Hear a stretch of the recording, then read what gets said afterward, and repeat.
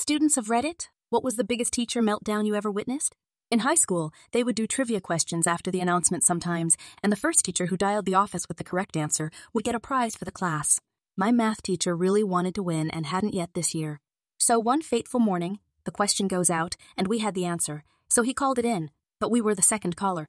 In a fit of pseudo-rage, he yells with the flip and kicks this trash can across the room, where it bonks a kid right in the head. His eyes go wide and he apologizes and asks if the kid is okay, which he was aside from a minor bruise. Everyone got a good laugh afterwards, including the kid who got hit,